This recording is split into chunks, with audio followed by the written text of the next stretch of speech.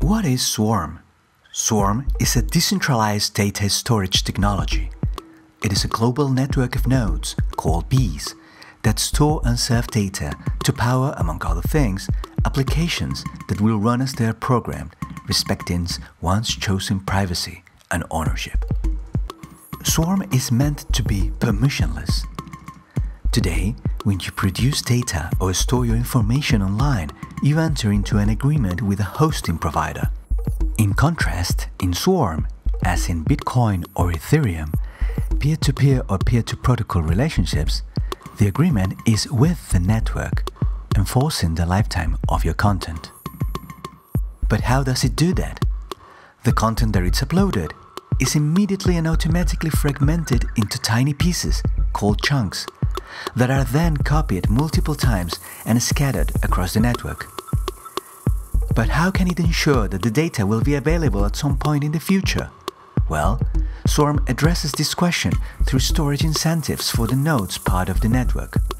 Similarly to an envelope with a letter inside, postage stamps represent the storage fee attached to each chunk to incentivize nodes to store the content for a certain period of time. The storage fees from the entire network are collected into a reward pot. At regular intervals, what is called a shelling game system is introduced to redistribute this reward in a fair way to a single node or bee. Depending on the amount at stake by each node, its chances of getting rewarded increase. Once it is selected and has proven that the content it stores is relevant and it is safe, the node can claim the reward. For a maximum of decentralization, nodes can run on standard computers, store encrypted chunks of data, and support all digital services while participating in the reward system. All you need is about 20 gigabytes of storage space and a stable network connection.